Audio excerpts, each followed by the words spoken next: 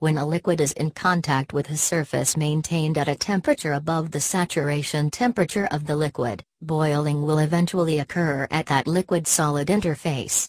Based on the relative bulk motion of the liquid to the heating surface, the boiling is divided into two categories: pool boiling and convective boiling. Pool boiling is the process in which the heating surface is submerged in a bulk of stagnant liquid. Pool boiling curve. It is a plot of heat flux versus excess temperature. Excess temperature is the difference between T surface and T saturated of liquid. There are four regimes of pool boiling curve: natural convection boiling, nucleate boiling, film boiling. A typical boiling curve of saturated water at atmospheric pressure is as shown in figure. In natural convection boiling regime, where the delta T excess is less than 5 degrees Celsius, heat transfer from heating surface to liquid is by natural convection only. When excess temperature increases beyond 5 degrees Celsius, the nucleate boiling regime starts at point A. The first bubbles start forming at point A of the boiling curve at various preferential sites on the heating surface. The bubbles form at an increasing rate at an increasing number of nucleation sites as we move along the boiling curve toward point C. The nucleate boiling regime can be separated into two distinct regions. In region A to B, isolated bubbles are formed at various preferential nucleation sites, on the heated surface. But these bubbles are dissipated in the liquid shortly after they separate from the surface.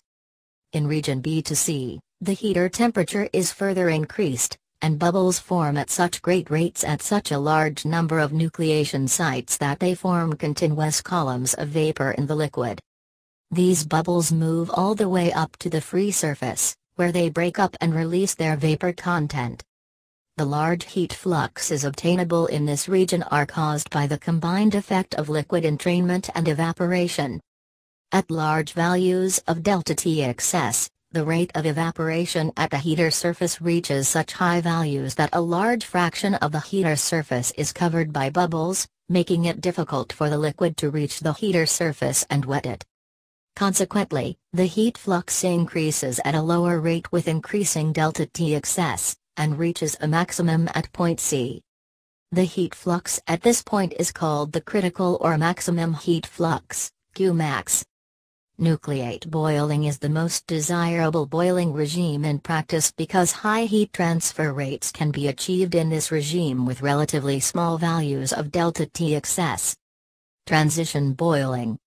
As the heater temperature and thus delta T excess is increased past point C, the heat flux decreases. This is because a large fraction of the heater surface is covered by a vapor film, which acts as an insulation due to the low thermal conductivity of the vapor relative to that of the liquid. In the transition boiling regime, both nucleate and film boiling partially occur. Nucleate boiling at point C is completely replaced by film boiling at point D. In film boiling region, the heater surface is completely covered by a continuous stable vapor film. Point D, where the heat flux reaches a minimum, is called the Leidenfrost Point.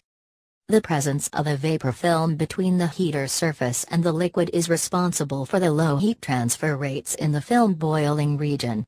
The heat transfer rate increases with increasing excess temperature as a result of heat transfer from the heated surface to the liquid through the vapor film by radiation, which becomes significant at high temperatures.